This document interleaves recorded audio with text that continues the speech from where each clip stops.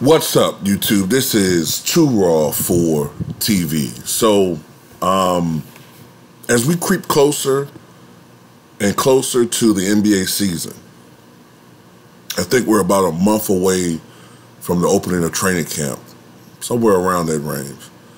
And with this situation with Kevin Durant not getting any better, as a matter of fact, it seems like it's a growing divide between Kevin Durant and the Brooklyn Nets organization.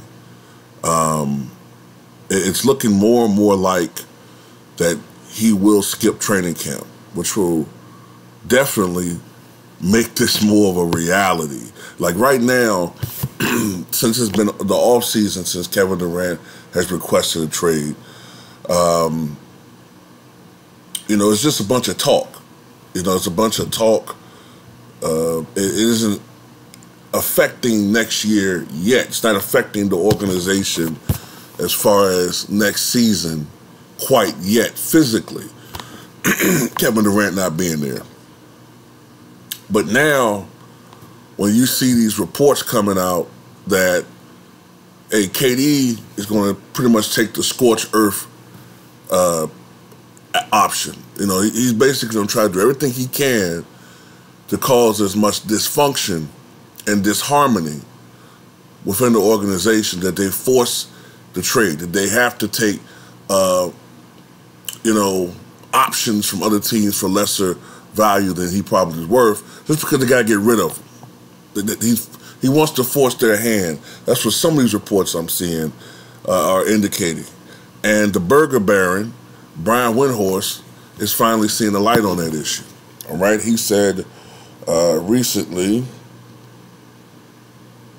let's see, he said a week ago, if you had asked me, will Kevin Durant hold out of training camp if he's not traded, I would have been like, I can't see it.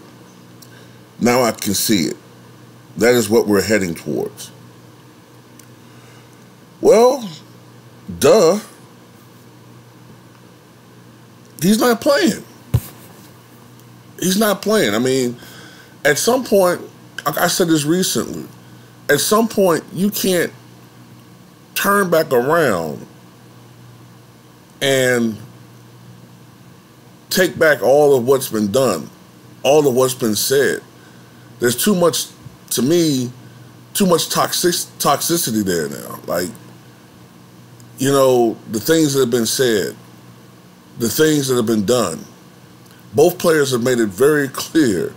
This isn't just a dispute about money or some shit like that with Olajuwon. That got really bad back in the early 90s. That got really bad between Akeem Olajuwon and the owner and as far as his money and as far as a team being around him that was at least giving him a chance to win a championship.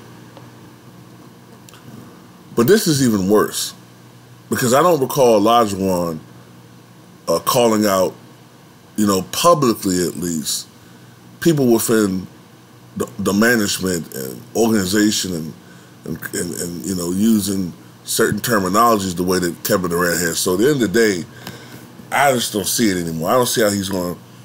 I think he played his last game with the Brooklyn Nets against the Boston Celtics. And everything that he's doing, as quiet as he is, he's not talking to the media really. I don't think he's going to talk to the media until he's traded.